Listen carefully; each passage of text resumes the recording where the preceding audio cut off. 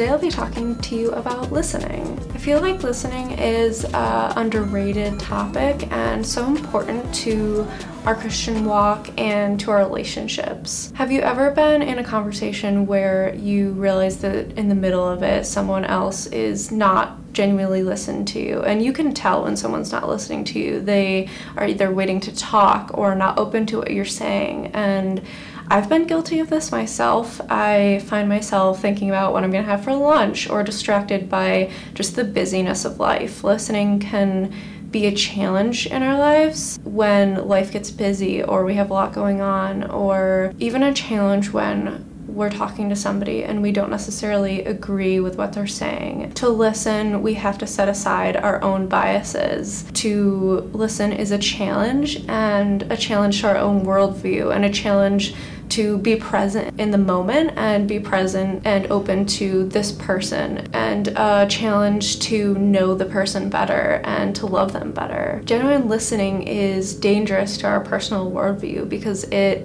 asks us to step outside ourselves and have empathy for another person. Listening is so important in relationships, and listening is talked about throughout the Bible and the Old and New Testament. Philippians 2:4 says, "Let each of you look not only to his own interests, but also to the interests of others."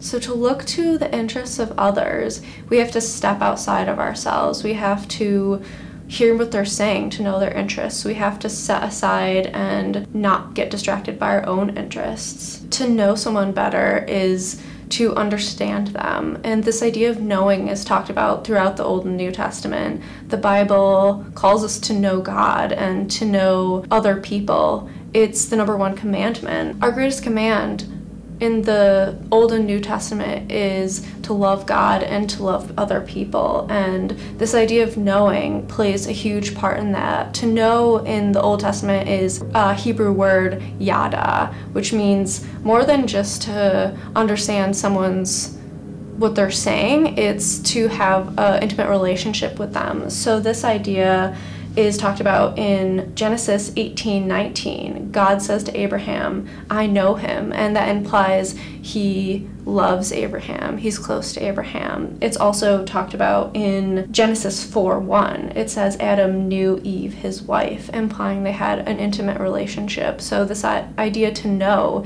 implies being close to one another. Mark 12:28-31 states, "One of the teachers of the law came and heard them debating. Noticing that Jesus had given them a good answer, he asked him, 'Of all the commandments, which is the most important?'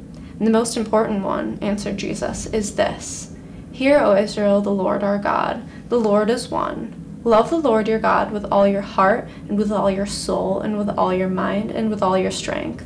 The second is this: love your neighbor as yourself. There's no command greater than these.'" God wants love from you that is genuine and heartfelt, and he wants to know you. And the greatest command starts with hearing, and to hear plays into listening. So God wants you to love him by hearing him and by knowing him. And he calls us, the second command, to love other people and to know other people, and to do that we have to listen to them. So if listening is such a challenge, how can we listen better?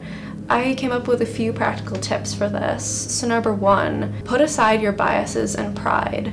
To set aside your biases and pride is to set aside your preconceived notions of who other people are and be open to what they have to say. Setting aside your pride can be an act of humility, and it can be open to hearing that this person that you're speaking to might have something to teach you. They have a unique worldview and they have a unique set of skills and gifts, and to be open to learning from them is a huge tool to help you really listen and genuinely engage with that person. Another tip would be listening with the intention of knowing someone better.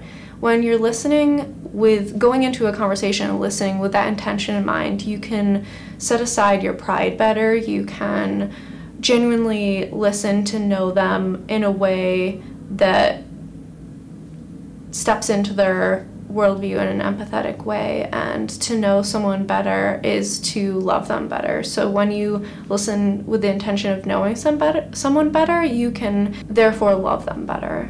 Another tip I would have would be listening with empathy. So empathy is stepping out of your own world into someone else's world. It's imagining what their world is like and how they're feeling and what they're thinking. And to listen, we can really step outside ourselves and genuinely know someone better. In my experience, when I'm talking to somebody, a lot of people sometimes don't want advice. They just want to feel like you're hearing them, feel like you are there with them, supporting them. And listening can be a huge tool and a huge way to connect with someone in that way. My final tip would be a call to action. Listen with the intention of finding ways to serve people better. When you're listening, you can pick up key things that, oh, this person has this need, or this person might benefit from me in this way. I can serve them in this way. And James 1:22 says, "But be doers of the word and not hearers only, deceiving yourselves." So hearing is only the first step to knowing someone. If you're hearing and you're genuinely processing and putting yourself in their shoes and really knowing what they're saying, it's a call to action, and it's calling you to take action. God wants us to not only hear, but to serve and be part of each other's life. Love is more than just a feeling and a hope. Love is a call to action as well. So in your conversations today, find a person that you can intentionally go in to know better, intentionally listen to know them better, and then find a way to serve them better in your life. Thanks for listening.